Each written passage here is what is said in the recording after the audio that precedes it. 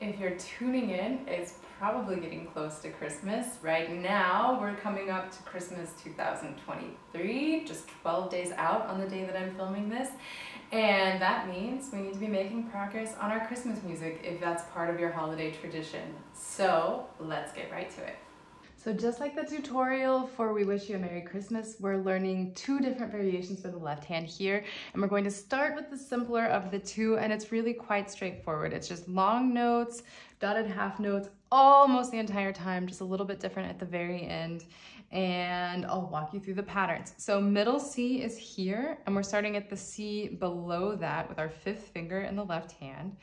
And the thumb is already naturally resting on the G that we need. And so we're starting with C, and then we have G. And what we want to do is we want to play the C. And if you manage, if you end up letting go of the C, it's not the end of the world, but it sounds really nice if you play the C, 2, 3, and then hold on to that while you add the G on top of that for the 3 beats. This kind of, if you're new to playing the piano, this helps you create a sort of pedal effect without having to worry about bringing your foot into the mix. Adding pedal can sometimes be a little bit overwhelming in the early stages of learning, so we're trying to avoid that. It's also a really good coordination exercise. This is preparing you to play full chords. A lot of benefits to learning this pattern. So I'll just walk you through it once, and then after I've played it once and counted you through it, then we'll go back and talk about a few little details. So we're starting on the C below middle C. 1, 2, 3. Add G, 2. That repeats. C, 2, 3. Add G, 2, 3. Then comes B, 2, 3. G, 2, 3. Then back to C, 2, 3. G, 2, 3. So you'll notice we stay pretty close to a 5-finger position. The 5th finger slides from C down to B for one spot, but the thumb is actually playing G the entire row. The thumb doesn't have anything else to do. Every second measure is a G. Straightforward. Then in the second row, we're going to keep having the C-G pattern that we had at the very beginning. We're alternating that with F with our second finger, which is already naturally laying there, and our thumb is the one that has to slide around now. So the thumb slides over to A, and then we go back to C, 2, 3, G, 2, 3, and that pattern repeats. So we can have F, 2, 3, A, 2, 3, C, 2, 3, G, 2, 3. Play through that as many times as you need. I would recommend counting it at least sometimes. You can also just kind of play the pattern to get used to the movements. A, C, G, F, A, C, G. So you can really speed it up a lot to just get used to where the fingers need to be moving, get used to the coordination, get used to this idea of holding one while you play the other, and that should come together pretty smoothly. Then, the third row is very similar to the first row. We have basically the same patterns, except at the very end, we have kind of a little flourish that fills out a full chord. So now instead of starting on C, we're starting with B to the G with that pattern, and then we go back to the C, G, 2, 3, G, 2, 3. We have C again, 2, 3, but then this time, the 5th finger slides over to B, and we're playing it at the same time as our G, 2, 3, and then it slides back to C, G, E, C, 2, 3. So I showed you this way so that you can kind of see the movements and all of the moving parts that are going into this section. Now let's play through it once, counting and making sure that we have everything ironed out. So we're starting with 5 on B. Our thumb is still on our trusty G here, and I'll count you in. 1, ready, go. B, 2, 3, G, 2, 3, back to C, 2, 3, G, 2, 3, C, 2. Now the chord, 2, 3, C, G, E, C, 2, 3. And at the end there, you have the option, you can either Kind of leave all of the notes laying after you've played them, like we do in the other sections. Or you can play it exactly as it's written and you just play very strict quarter notes. 1, 2, 3, and you're releasing the other notes after you've played them. Then let's try putting the hands together also. Because the left hand is always playing these long notes, except for the very end, it's pretty straightforward to get them put hands together. So it means that the hands are always playing at the same time on the first beat of every measure, and then the right hand goes about its business while the left hand is just holding the notes. Let's go nice and slow to get used to the patterns, to get used to the coordination. So we're starting with our 5th finger on C here and our 2nd finger on G, the G above middle C. If you have any doubts about the right hand, go back and watch through the first tutorial, make sure that you've got all of that ironed out and really ready to roll, and then meet me back here and we'll put it hands together.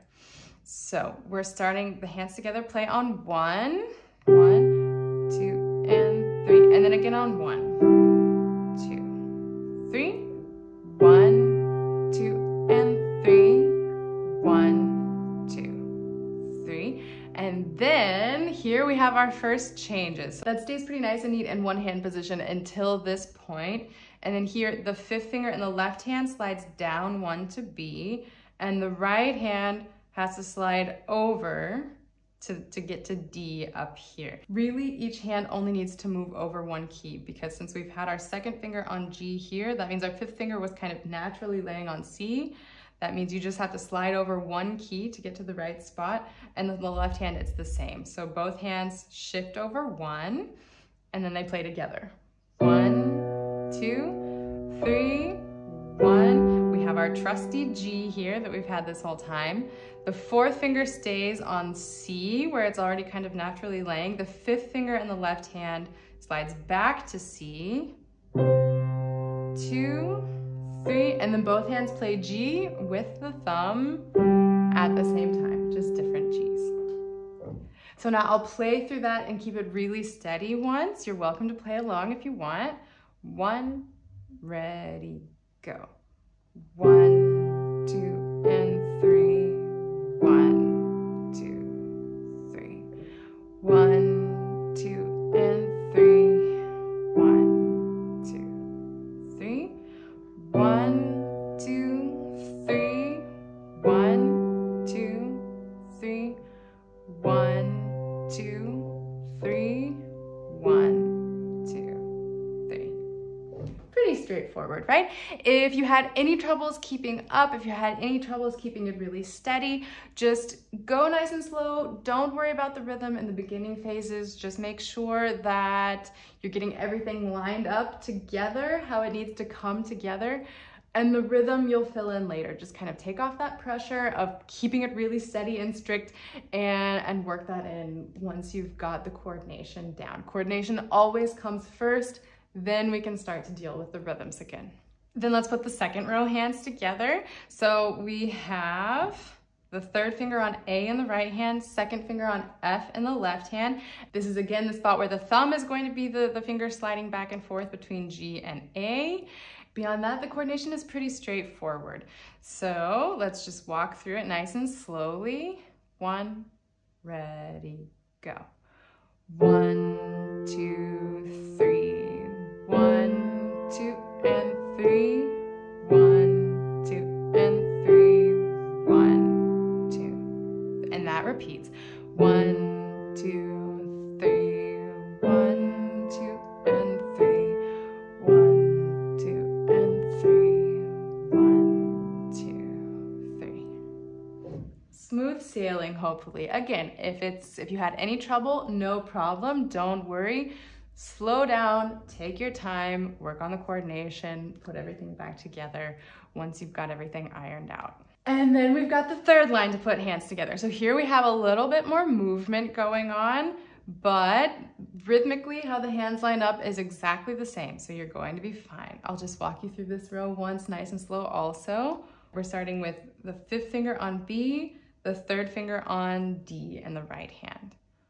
1, ready, go. 1, 2, 3.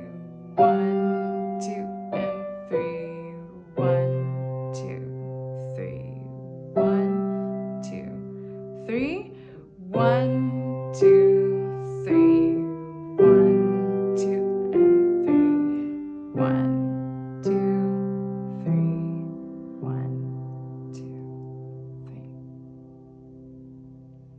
the next step here. The left hand is, what we've been learning is basically just a very rough outline of the chords that make kind of the skeleton of Silent Night. That's maybe not a very Christmassy way to describe the chords, but chords are just the foundation of any music that we learn. In the first variation, the left hand is a very straightforward version of the chords that we have going on, so that we don't have a lot of motion, we don't have a lot of rhythm to worry about. It provides us with this nice basis that we can build on, and the melody just kind of floats on top of it. Really beautiful. If you want a little bit more color, if you want a little bit more movement, then go ahead and learn the second variation here also. So really quickly, let's do one very quick step in between, and then we'll get started. So the left hand in the first row is alternating C major with G major. And the G major chord, we're going to be playing what's called a 7 chord. We're going to add an F to the chord, which means that we can leave out the D. We're going to drop the D. We're going to be having G, B, F is the combination of notes that we have. But we're also going to be playing them in a different order, because you probably noticed this is not where we were playing before. We are going to stay in the same position. And so the bass notes, especially the first note of every measure, is just like we've had until now. The C major chord is going to be starting with C, and our G major chord that we learned before, we started on B, and that's what we're doing here as well. So for C major, we learned that our notes are C, E, G for the C major chord, and we're just going to play them a little bit out of order. We're going to do C, G, E, C, G, E. So bottom, top, middle, bottom, top, middle.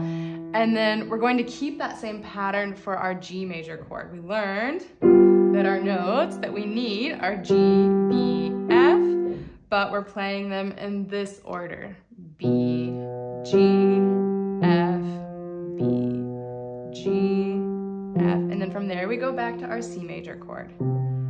G, E, C, G, E. And then how do you practice that? You can practice playing all of the notes at the same time. That also sounds really nice. You can also make that one of your own variations. You don't have to play the variation exactly like it's written here. So you can practice getting comfortable with the fingerings and just moving back and forth between those two chords.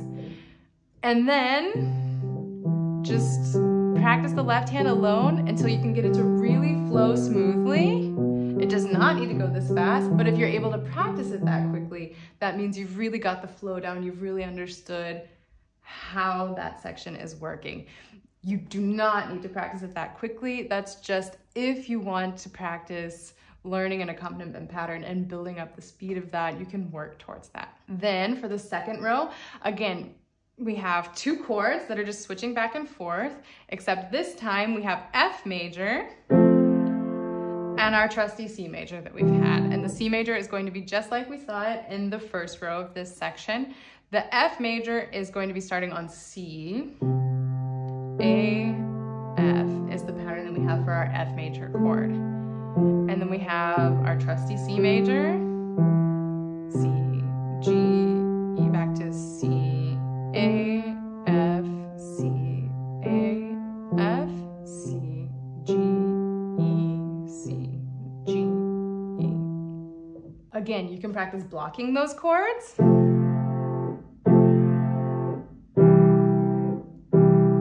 Making sure that you use the right fingering the whole time. And once you're comfortable with the fingerings and the notes and the motions, start slowly. And from there you can start to build up the tempo. So I wouldn't try to speed up in the middle of playing the section, but you can repeat it a few times, and every time go just a little bit faster until you're really comfortable with the pattern. And then the third row uses exactly the same pattern. So bottom, top, middle. We're starting with our G major chord like we had in variation 1. So we're starting with B, G, F. We play that twice. And then we have C major 3 times in a row. 2, one more G major, and then we finish up with C major.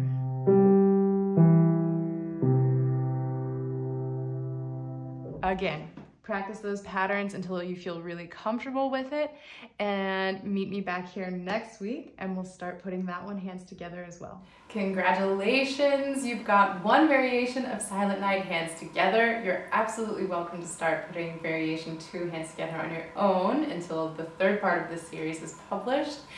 And we've learned a little bit about chords, we've learned a little bit about how to line up the hands and put everything together, how to work through different variations.